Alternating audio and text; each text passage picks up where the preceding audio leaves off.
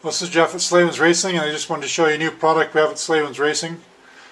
It's for the 2011 250, 350, 450 SXF and the 350 XCF.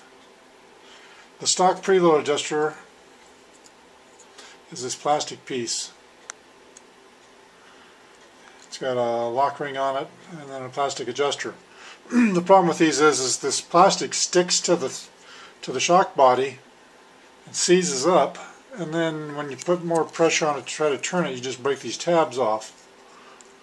So that's a real pain, and in order to change it, you've got to take the entire shock apart. This does not just slide over. You have to take the guts out of the shock. So we use these anodized aluminum rings. They're very easy to adjust, easy to install once you've taken the shock apart. And I've also got a thrust bearing kit in here too. There's a little bearing inside of here.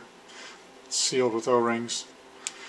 That also improves the shock action. But these are the new adjusters that we have. If you want one of those, that kit installed on your shock when you send it in, just let us know. That's all for now.